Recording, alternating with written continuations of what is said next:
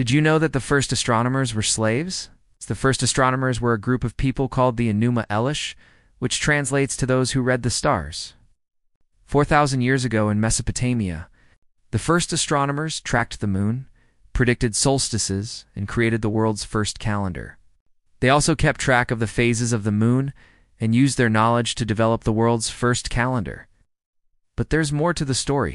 The Sumerians believed the gods sent a great flood to destroy the world, but rewarded one astronomer with a scroll holding the secrets of the universe. And that's why we have this picture of an astronomer looking up at the stars. It's because they were the first people to ever look up at the night sky and try to make sense of what they saw. So the next time you look up at the stars, remember that we didn't always know how to read them. But thanks to the work of these ancient astronomers, we can now predict the future with incredible accuracy. Now leave a comment with your favorite constellation and follow for more.